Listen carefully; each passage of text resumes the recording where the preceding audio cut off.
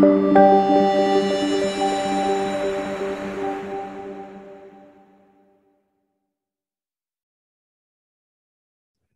to the Speaking Citizen. This is an ongoing series on creative writing, art, and culture. Today, our guest is Rakhshanda Jalil, prolific writer. Rakhshanda is also a critic and literary historian. Her PhD on the progressive writers movement, as reflected in Urdu literature, is of great interest to people, especially people in Lucknow, where the movement was inaugurated in the 1930s. For those interested in the same movement, for those who want to know more about the progressive writers movement, they can pick up Rakhshanda's research work, which is now a book published by Oxford University Press in 2014 with the title Liking Progress, Loving Change. Rakhshanda is founder of Hindustani Awaaz. This is a unique organization devoted to Hindi, Urdu literature and culture. Lovers of art and culture are familiar with her countless book reviews, opinion pieces, travelogues, and discussions on television. So I welcome Rakhshanda to Speaking Citizen. And my first question to you is about your study. I believe at the moment you're working on Indian secularism. Tell us what your study. We've heard a lot about secularism as defined by politics and the politicians of the day. Now you tell us what your study says about secularism. Thank you, Mehru. It's a pleasure to be meeting you and talking to you, meeting you in virtual space, however. First, I must clarify, this is not really a study. I think Wikipedia decided to put it down as a study, but it's an ongoing interest. It's an interest that manifests itself in many ways. In the titles and books I choose to translate, in the things I look out for while writing book reviews, in the opinion pieces I write, in my own study, in the many books that I put together and edit. So secularism has been a running concern for a very long time. I don't see a secularism as the absence of religion. I see secularism defined by an expression that actually puts it together very nicely in an ideal world. And that expression is living together separately, which means that you have your faith, I have mine, but it need not become a conflict zone between us. India, I think, cannot define secularism in the way France and Algeria and other countries have, or which Turkey tried to do, but no longer with the Islamization now happening. But other countries have attempted to have a church-state divide, as it were. I think to that extent, yes, governments really ought to be sort of a-religious. There should be an absence of religion on the part of government bodies, institutions, even something as basic as, which we've all seen and which is problematic, and we allowed it to go unchecked. And that is why it's become the monster that it has. Many years ago, we thought it was perfectly benign when a Xerox machine was bought in the office and a little puja was done, or a sthapna was done for a new foundation stone or a little building. And we thought it was okay to have a little puja, you know. But I think that is where maybe some of us should have been more alert. Maybe some of those small things that were happening, where religion was being institutionalized, whether it was on the part of government or agencies or even institutions, even private institutions that some of us have worked for, we allowed all of it to go unchecked. And today we see this, and I lose no opportunity in calling out the elephant in the room, which I think is the conjoined twin of secularism, which is communalism. Right? So I think communalism is no longer something that we can push to the margins of our consciousness and say that, okay, we are all right, but there's a certain kind of person who's not, or who's communal. I think communalism is all around us. And I think it's a grave concern to all of us. So I'm not a politician. I'm not a sort of policy maker. I can't do things at an institutional level. I'm only a writer.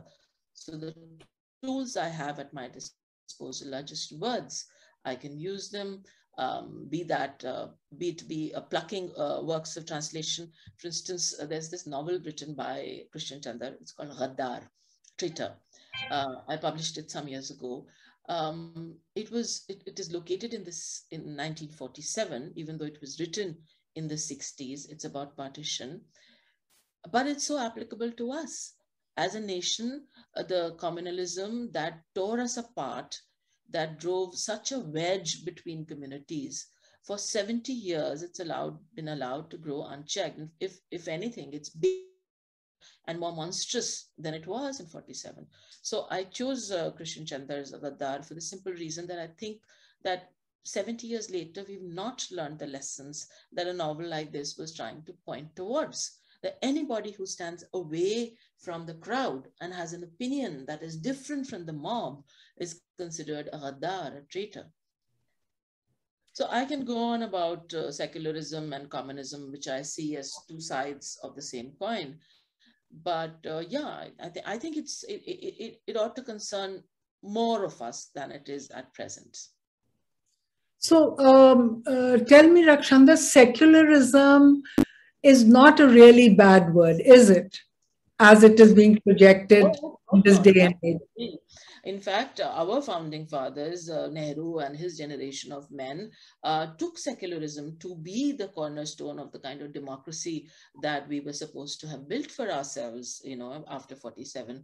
And socialist secular republic, we dropped socialist somewhere along the way with the opening up of the economy and this and that. But very much, socialism was very much a part of, you see it everywhere. I had a friend, Mehru, visiting from one of the erstwhile USSR, and I was taking her around Delhi, and I was pointing out neighborhoods to her, and I was saying, this is a government colony, this is a government housing society, and she was like, I'm coming from the former USSR, and we don't have any such thing. And that's when it occurred to me that how socialist we were to begin with, right? We were also secular to begin with. So somewhere along the way, we've been shedding these very, very important aspects of our identity as a nation. And that is very alarming, I think. So do you think lofty ideas, idealistic ideas like secularism and socialism also need lofty and very refined minds to put these beautiful ideas into practice? Is the problem that we don't have minds like Jawaharlal Nehru and M.K. Gandhi to actually put these beautiful, almost utopian ideas into practice? Is that our present day problem? I would not want to use the word lofty and refined mind at all. I would want to say that these were actually commonplace practices. They were practiced by ordinary people. When I use the word living together separately, I think that was a way of life for centuries. People had their own kitchens. They may or may not have chosen to eat in each other's homes. They may or may not have given their daughters in marriage to each other, but they lived together in reasonable harmony and amity. And that is the way I understand secularism. I don't see it as a particularly lofty, noble, high-minded idea. I think it's entirely possible for it to be a lived reality. And so I don't think we need high minds or refined minds. I think we just need sane minds. So why do you think we are unable to practice secularism and socialism in its spirit today? No, socialism, there is a whole political economic theory for it, almost. I'm not really equipped to comment on that. But I mean, we did open up during Narasimha Rao's time. We did allow all sorts of companies to invest in India for foreign direct investments, this and that. We opened up, and we have, growing up, I think it must have been the same in your childhood. If you went looking for a shampoo, you had 3 brands, all Indians. If you wanted to buy a car, you had two brands, both being manufactured in India. So for all our commodities, all our consumer goods, we were a pretty self-reliant nation. We decided to open up and so on. And so with that, I mean, it's a long story, but put briefly, socialism kind of leached out of our lives. Our industries, which were government owned, were privatized, so on and so forth. Let's not get there, but let's stick to what I am able to sort of understand and comment on, which is what happened to secularism. Why did we allow it to sort of drop away, as it were? I think there are some defining moments. I see the Rath Yatra as a very defining moment. I see that as an event that mobilized large numbers of people towards towards an idea that was not in the spirit of secularism. And with the Rath Yatra, we began to see how it began to legitimize a kind of a majoritarianism. And that majoritarianism was not in consonance clearly with secularism. So secularism, socialism, and of course, as you said, flip side of the same coin is communalism. How does a literary person look at communalism? You know, we've heard politicians and sociologists define communalism. And after 1947, it was believed that we can only go forward after that tragedy, that India can only look ahead. But today, communalism forces itself into our home, our mind, and heart. How do you think did we regress so? Okay, I can only comment as somebody who lives in the world and deals with words. If you'll allow me to just walk across to my shelf, I'm going to get you a book that is my attempt to address this issue. Give me a minute. Is it Pigeons of the Domes? Yes, it is. This is the book. It's called Pigeons of the Dome. Yes. It's an edited volume. I've written a long introduction. I've called it Stories on Communalism. And I've written a long introductory essay dealing with exactly the sort of things we are now talking about how secularism and communalism are conjoined twins. But what I have tried to do is use the skills I have at my disposal, which is I work between languages. I look at Urdu, Hindi, English. I have friends who help me with Punjabi and so on. So what we went looking for was the communal thread, or rather the thread of differences. And differences actually can be celebrated also. There is no reason really to make differences a cause for discord. Growing up in my childhood, we celebrated every festival, Holi, Diwali, Christmas, everything. I had neighbors who would invite me to sit on the Lakshmi Puja in their home. We played Holi with them. We put out, clay lamps and diyas and burst crackers on Diwali. They came to our house for Eid and so on. So differences need not be a reason to sow discord in an ideal world. And I think in my childhood, which still had vestiges of a very Nehruvian India, we were able to celebrate those. But before the shared childhood that we grew up in, there was 1947. Yes, but I'm willing to see 1947 as a blip. I think other countries, other nations have learned from history and sworn not to go back to making those mistakes. I think we as a nation did not learn the lessons that were there, that was the writing on the wall after 47. We ideally should have said that no, never again. The message came out of the Holocaust, if you recall, was let's not forget, let us not do this ever again, and that was the profound message that came out of the Holocaust and all of that. But I think we in India had the opportunity of something similar. We could have told ourselves, no, never again. We chose not to for some reason. I think we had a fairly sort of 2 decades of nation building where our attention was diverted. I'm not saying there were no communal riots during the first 20 years after 47. Yes, there were. But by and large, people put their shoulder to the wheel and said, okay, let's get on now with the business of building the nation. And everybody was interpreting it in different ways. The film lyricist was also telling people, and remember, cinema was a very big medium at that point. So the cinema of the 50s is saying, Chodo kal ki baatein, kal ki baat purani, aao milkar likhe nayi kahani. I think this was the message that was blowing in the wind in the 50s and the 60s, possibly right up till the 60s, I would say.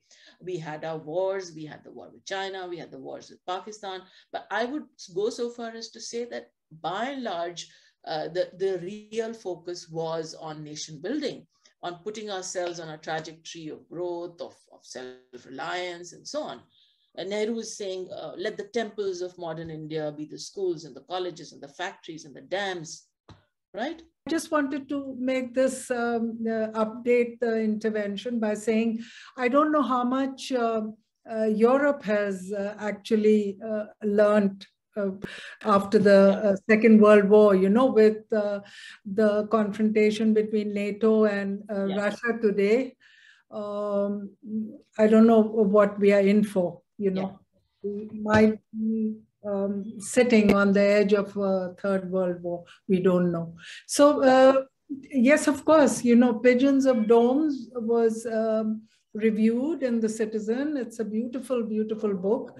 And my next question to you was exactly that you have talked about the dangers of communalism and how destructive it can be for all of us in this book. And yet we feel so threatened as a society by communalism today. So if you want to add to what you already were saying. No, I just can't labor the point enough that there have been lessons of brutality, of madness, but we've always said it's the madness of the times, and then we've moved on and we pretended that, we had Gujarat. 20 years later, we seem to be suffering from an amnesia. So I think these are this sort of collective amnesia, this silence that is increasingly adopted by a majority. I think these are problematic issues. I'll go back to Nazi Germany and say that Germany did pay a very heavy price for the silence of its majority. Is that what we want for ourselves today? Now, we talked a bit about prose and literature, language now. Urdu played such a vibrant role during the freedom struggle in the 20th century. Where does the usefulness of the language lie in contemporary society? Does the language, it almost, by inventing Inqilab Zindabad, it was like the language playing such a powerful role as a freedom fighter in the freedom struggle. So what is the state of the language now? Is it just sher o shairi and mushaira, or does it still have a potential to make creative changes in society? Till not very long ago, till living memory, at least the generation that you and I belong to, Urdu was pretty much around us. Of course, there was cinema, which has played a huge role in popularizing Urdu. But also, if you recall, when the Indian astronaut went into space, and we all saw it on Doordarshan, Mrs. Indira Gandhi, the Prime Minister, is asking, "Wahan se Bharat kaisa dikhta hai?" And this astronaut is saying, "Sare jahan se acha Hindustan hamara." And it was natural. I don't think it was prompted. I don't think it was tutored. It came naturally. For generations, for decades, when the finance minister presented the budget in Parliament, he invariably used a share or several shares. And this was almost a tradition, an unspoken tradition. And this went on when you needed to say something pithy in a few words. The haiku-like compactness of the sher, of the Urdu ghazal and the Urdu sher, lent itself very naturally to people. So whether it was the revolutionary or the lover or the politician or anybody in the public space or the private space, you know, the idea of being able to convey a great deal through few words was something that the Urdu poetry allowed a cross-section of people. And I think this was pretty much around us. Of course, finance ministers do not present the budget anymore with Sher-o-Shairi. But having said that, every now and then we are surprised by somebody or the other resorting to Urdu Shairi in Parliament. Even our Prime Minister, who's been known to use a sher, he used a Nida Fazli sher recently.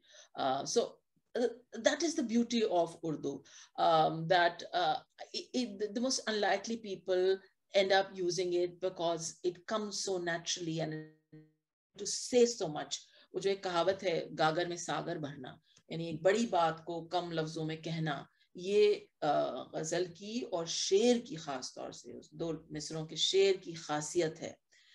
तो naturally सब तरह के लोग इसका इस्तेमाल करते हैं, जाती जिंदगी में भी और पब्लिक जिंदगी में भी, मतलब स्पीचेस, रैलीज में, पार्लियामेंट में, हर जगह इसका इस्तेमाल किया जा सकता है. Having said that, I think we are reaching a point where the population or the numbers of those who know Urdu or speak Urdu or use it in some way or the other, in some form or the other, is increasing.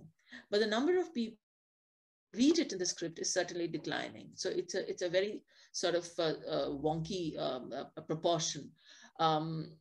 Now, the question that troubles me is, will Urdu survive in the way it has in the absence of a script? Will it be, once it's been Romanized or it's been accessed through Devanagari, what will happen to Urdu and its sounds? Because Devanagari does not have certain sounds. English, similarly, is not able, Roman is not able to replicate those sounds. So what do you do when you splice a language from its script? What do you do when you dilute or replace the original sounds with others? The ghain, the qaf, these sounds are not there. So how do you then, what kind of Urdu will it be? These are troubling questions, no easy answers. But I personally think, to answer your question, I personally think that the interest in Urdu per se is growing. It is growing through content-based programming. More and more programming, sahi or galat sher, some of the awful stuff we get as WhatsApp forwards, sher that are attributed to Ghalib or Gulzar Saab or, you know, all sorts of people. They're often inaccurate. But I would rather not be a language purist and see the other thing that emerges from this abundance of Urdu everywhere. Clearly, there's an interest. Clearly, there are people who think that this, jo Ghalib ne kaha tha, goya ye bhi mere dil mein hai. The poet's job, really, and Ghalib said it so beautifully, mere dil mein jo baat hai, ye lagta hai aapne wahi keh diya jo main kehna cha raha. And that has been the primary function of the Urdu poet all along, to have a finger to the pulse of society, to be able to say what people say. At some point, somebody or the other has felt it, and I should be able to say it compactly. And I think people dip into this. People dip into the river of Urdu and pluck things that suit them as and when. They may not pronounce it correctly. They may not read it in the script. These are other matters. I think, would you agree that the Urdu script in particular stands at the same crossroads as Persian, for example? You know, when the Persian world was colonized by the Arabic world, and the Arabic script seeped into the literary world of the Persians. And they had to give up their script, but they saved their language. And then, of course, you know, the pangs of people like Ghalib, who had to let go of the Persian influence on the literature and poetry in India and give way to the Urdu script. This had happened, Mehru, you're very right in pointing out that civilizations and scripts have had a conjoined relationship in terms of their rise and fall. And there have been instances, be it the Turkish language, which was part of the large Turkish caliphate. It has happened to Persian, as you say, but closer home, it happened to Sanskrit. There have been these large cycles. Sanskrit was replaced by Persian. Persian was replaced by Urdu, you know, in a large cyclical manner. So yes, of course, we've seen that somebody like, let's say, Abdul Rahim Khan Khana, one of the 9 jewels in Akbar's court, gave himself the task of translating. I consider Abdul Rahim Khan Khana as one of the patron saints virtually of modern day translators such as myself, because Abdul Rahim Khan Khana understood the importance of creating literary bridges. So the Sanskrit texts that were then available, but numbers were declining, those people who could read them, he had them translated into Persian, right? So they survived in a sense. And many of those texts, many of those ancient Puranas were translated into Persian, and that's how they came to us. They are now in libraries and archives. And then from Persian, they were translated into Urdu, into Hindi, and so on. So such is the nature of languages and the cycles that they form. Which is why I think translations are important, because they allow languages to remain alive in another form, in another garb, but nevertheless, the essence remains. Also, when somebody like you translates so beautifully from the Urdu into English, then a lot of English reading people get interested in Urdu. And maybe, you know, there is a desire to learn Urdu and to read the literature translated by you in its original language.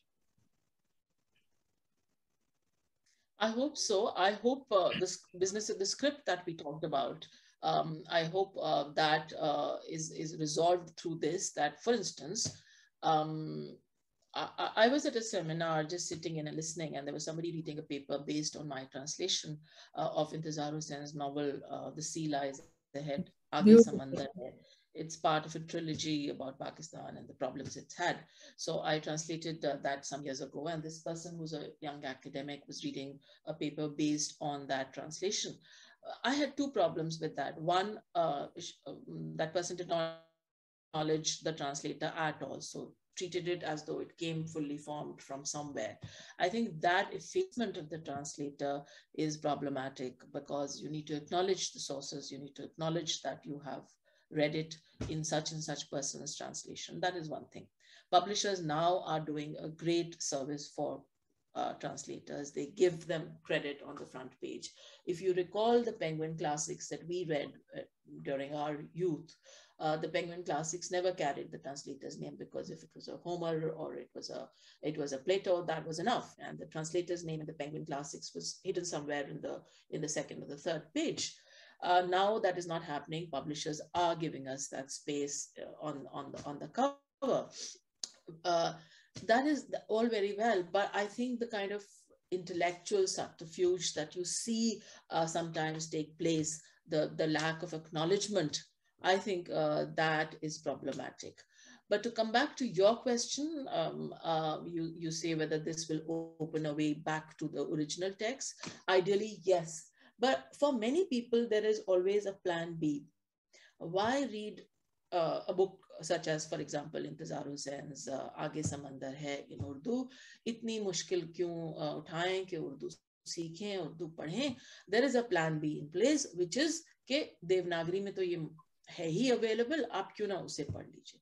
So मैं इसके pros और cons दोनों देखती हूँ. मुझे समझ में आता है कि जरूरी ये है टेक्स्ट पढ़ा जाए, ओरिजिनल टेक्स्ट पढ़ा जाए. अब वो ओरिजिनल जबान में नहीं पढ़ा जा रहा है, यानी उर्दू में नहीं पढ़ा जा रहा है, हिंदी में पढ़ा जा रहा है, कम से कम पढ़ा जा रहा है. I see that and I'm thankful for that.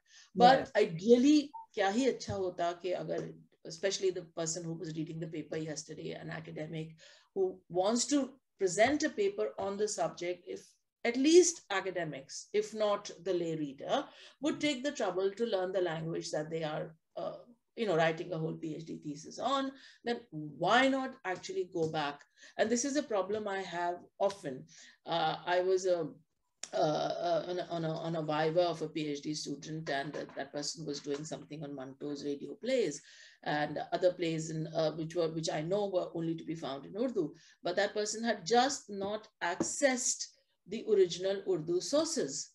I feel that is laziness on the part of at least serious readers, at least serious researchers.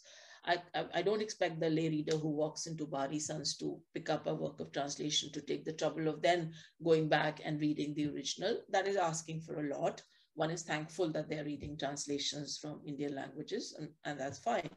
But for the serious reader, I think, or the serious researcher, or the serious student of that particular text, I think, yes, they really need to take that little extra trouble and read the text in the original script. Of course. Ideal situation. Tell me, Rakhshanda, around you today, do you see the seeds or a branch or even a tree of a literary cultural movement as powerful as the progressive writers movement that may help to enlighten society like it did in the last century? Alas, no, Mehru. क्या ही अच्छा होता अगर ऐसी कोई चीज होती, चाहे fledgling होती.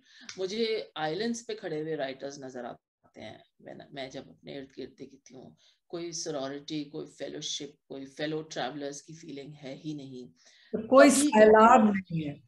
कोई सैलाब तो बहुत दूर की बात है. सैलाब के लिए एक वेव होनी चाहिए, एक बड़ी लहर होनी चाहिए, तब सैलाब बनता है. लहर तो मुझे नजर ही नहीं आ रही.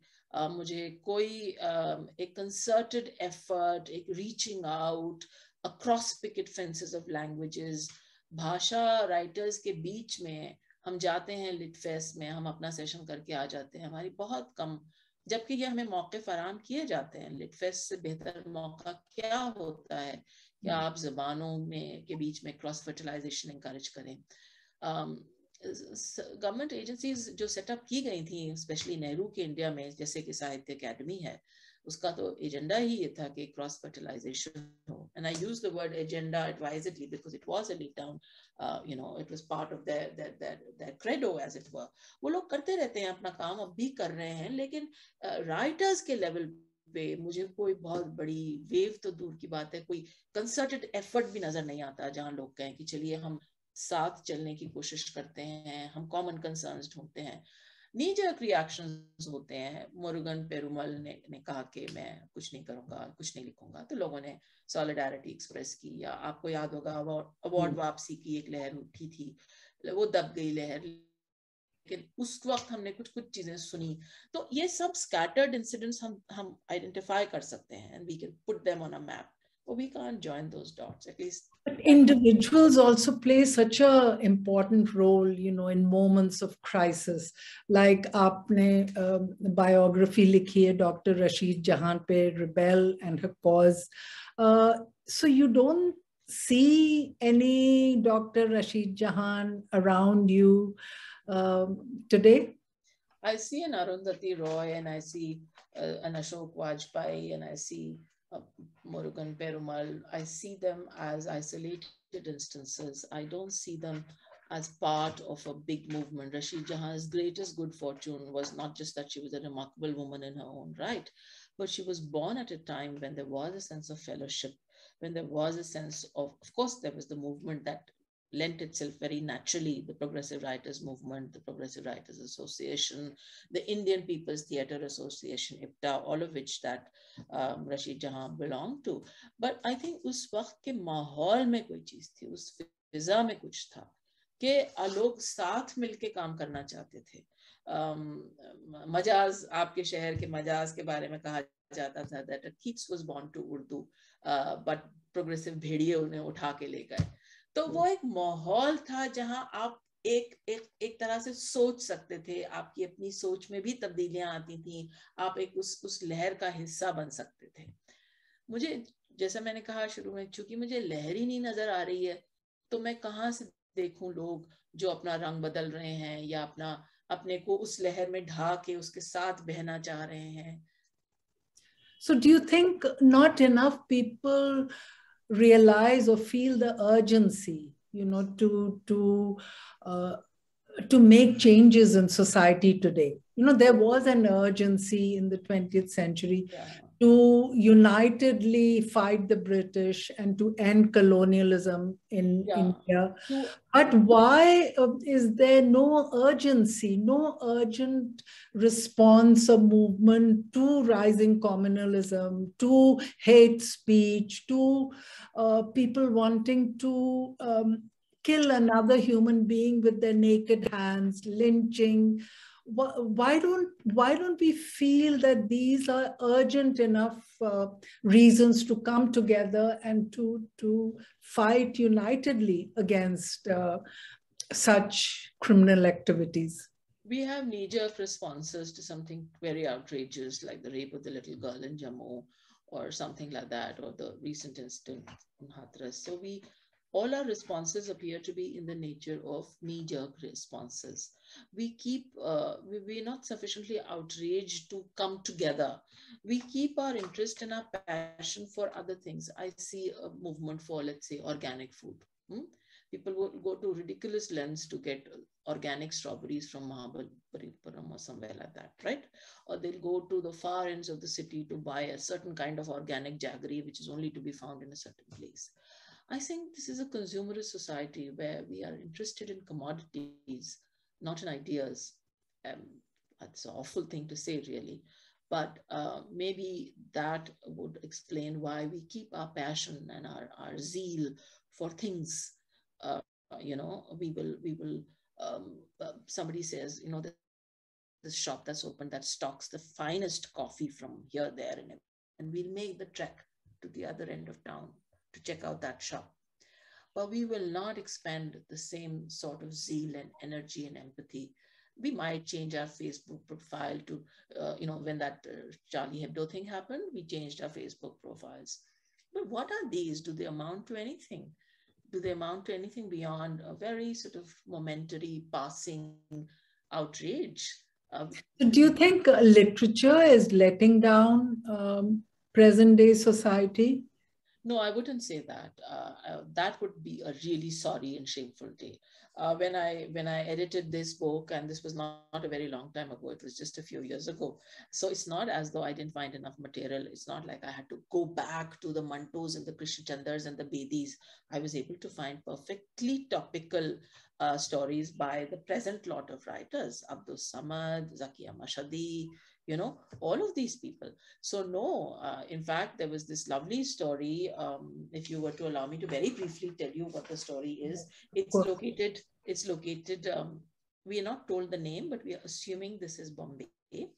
आप जानती होंगी कि पारसी कॉप्स बेयरर्स हैं जो टावर ऑफ साइलेंस में लाश को लेके जाते हैं, even after the bath and everything. The family is not allowed to be a part of that journey. So it is only the corpse bearers who carry it in a bier to the Tower of Silence.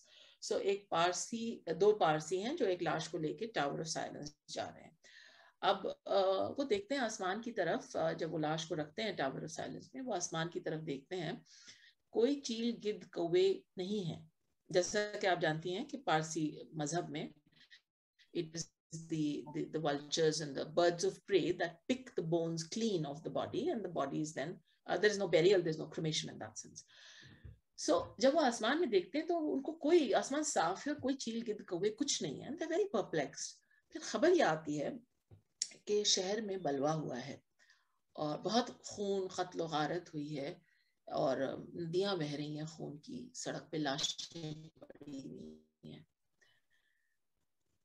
तो समझ में ये आता है कि आज the vultures are busy having a feast. Now this is a very small and short story, but when I read it, I got goosebumps. This man, this writer, is not writing in the way of a Manto or a Krishan Chandar or a Bedi or any of the partition, the Hayatullah Ansaris and all the other partition generations or generation of writers who concentrated on the blood and the gore. He makes no mention of that. He is just alluding to the absence of the vultures and how they're busy having a feast on the streets of the city. Now, is this not a political story? Is this not a politically, socially conscious story? Of course it is. It just uses a different way to address that issue. So I wouldn't go so far as to say that this kind of political awareness, social awareness, awareness of social injustice has gone out of the writer's realm. No, it hasn't. It's just taken another way. एक और किस्सा अगर आप मुझे इजाजत दें, इसी collection में एक कहानी है. अगेन शहर का नाम नहीं दिया हुआ है. शहर में कर्फ्यू है और लोगों को कहा जाता है, एक अनाउंसमेंट होता है कि इतनी देर के लिए कर्फ्यू लिफ्ट किया जाएगा, आप में से जो लोग मस्जिद में जाके नमाज पढ़ना चाहें आप जा सकते हैं, बशर्ते ये कि आप अपने घरों से निकले हाथ उठा के. तो लोग निकलते हैं हाथ उठाए अपने घरों से, हाथ उठाए हुए वो मस्जिद में जाते हैं. अफसोस ये है मेहरू कि वो सिजदा भी हाथ उठा के करते हैं. Now, what does it say? And the story ends like this. I think, like the previous story that I mentioned to you, I think it's a very powerful story. It talks about fear. It talks about a community being subdued beyond all human limits. It talks about a whole lot of things by saying very few things. So I think the political writer, the Urdu writer, be it out of political correctness or I don't know, उनका मिजाज लहजा बदल गया है, लेकिन उनके concerns नहीं बदले. अगर उनके कंसर्न्स भी बदल गए होते तब हमें बड़े अफसोस की बात और शर्मिंदगी की बात होती, लेकिन मुझे नहीं लगता है कि उनके कंसर्न्स बदले हैं. मुझे लगता है कहने का तरीका बदला है. वो तो लाजिम है, कोई जरूरी नहीं है कि सब लोग एक ही तरह से लिखें. कोई जरूरी नहीं है कि 70 साल पहले मंटो ने जिस तरह से कम्युनलिज्म का जिक्र किया आज का राइटर भी उसी तरह से लिखे. As long as उसकी आंखें बंद नहीं है और उसकी आंखों पे पर्दा नहीं है, and that person is able to see what is happening in society, I think that's good enough for me. So I think what is missing is people who are aware and looking at society and looking at the ways, the path that society is taking. There are people are doing that individually. So what is missing is all the awareness coming together. I think what is missing is empathy, in a word. We say, oh, it's happening to somebody else. And it wasn't like this, in the 60s when Patrice Lumumba is murdered, the Congo leader, Indian poets, Indian Urdu poets in particular, are writing in white heat as though unke liye ye ek sharm ki baat hai. So you have Sahir Lodhianvi writing about Patrice Lumumba saying, zulm phir zulm hai, बढ़ता है तो मिट जाता है, खून आखिर खून है, टपकेगा तो जम जाएगा. And we still quote this. We don't know it was written for Patrice Lumumba. आज अगर किसी अफ्रीकन कंट्री में कुछ होता है, अफ्रीका छोड़िए, यूक्रेन में हो रहा है, एक बच्चा मारा गया, हम में से किसी ने, and yeah, we saw it on our little TV screens and our mobile phones, but that outrage, that empathy is missing. What caused Sahir to write a whole ghazal which is still being recited decades later on the murder, the execution of Patrice Lumumba, and what stops us from expressing a similar outrage through our pens, through our voices, whatever? We might write a Facebook post, or we might write a Twitter, we might tweet something, It's like Faiz Ahmed Faiz sitting in Beirut, editing a literary magazine and consistently talking about the plight of the Palestinians. Yeah, the idea of common cause, of making common cause, I think that seems to have gone out of our lives. But do you think when Rashid Jahan, Sajjad Zahir contributed their thoughts to in Angare, it was a similar situation when individuals express their individual concerns about society in one volume, which then in a little while became a mass movement? Look, like I said, I think those times were different. I think times were such that people were willing to make common cause with all the big isms of their time. It could be anti-colonialism, anti-fascism, anti-imperialism. It could be feminism, which is just coming into its own, the idea of women being equal partners, the idea of nationalism, which was gathering momentum, the idea of, in the years ahead by the 40s, the idea of land reform, whether it was a Tehbaga movement or it was something else. So I think the times were such that the writer, the creative writer, was able to make common cause with these things and say, this too, I mean, Khwaja Ahmad Abbas ki autobiography ka naam hi hai, I'm Not an Island. So that sums up a mindset. We are sitting on islands today. And this was a generation, the progressives and the others in the 30s and the 40s and the 50s were people who were not sitting on islands.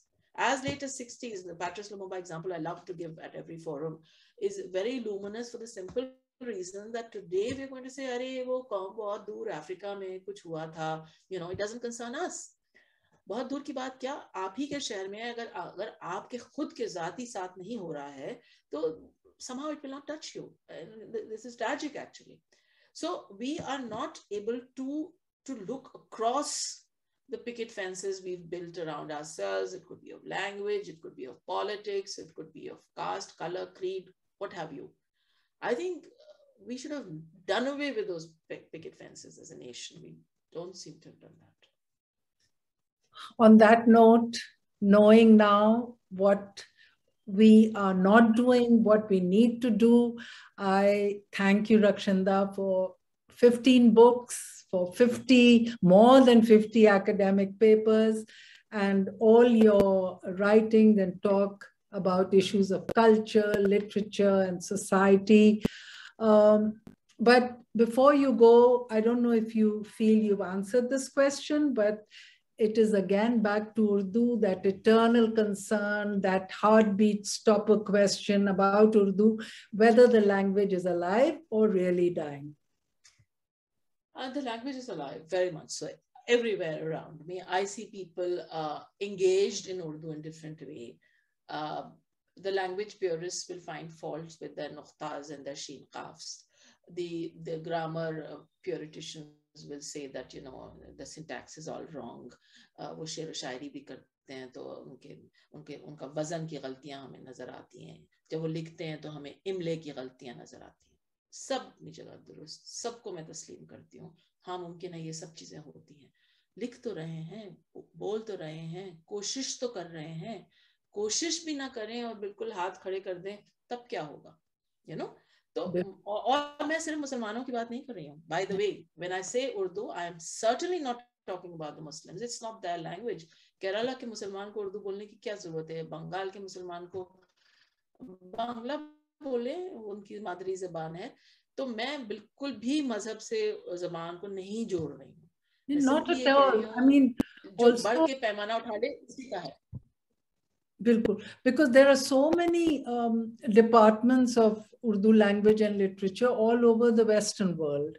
And so many Americans and English people speak such fabulous Urdu. So this is beyond boundaries. There's beautiful languages beyond boundaries, beyond religion, caste, and creed. Thank you, Rakhshanda, for spending time with the Speaking Citizen. And thank you for everything. Keep writing, and we promise to keep reading. Thank you very much. Bye-bye.